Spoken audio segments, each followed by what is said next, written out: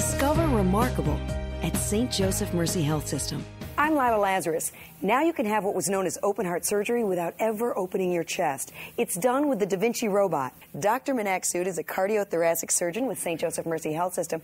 You're still doing a major operation, but in a minimally invasive way. Yeah, the approach is completely different. Using the robotics is a less invasive approach, using small incisions from the side and never stopping the heart. For a large portion of the operation, I'm actually sitting at a console, not making direct contact with the patient. I can actually do more with the robotic instruments than I can do with my own hands and wrists. There's more degrees of motion with a robot, makes it technically a little easier. So not only is it a less invasive approach and quicker recovery time in terms of getting back to your life, patients go back to work in 1 week as opposed to 8 weeks with the traditional operation. St. Joseph Mercy Health System. Call 855-SJ-ROBOT.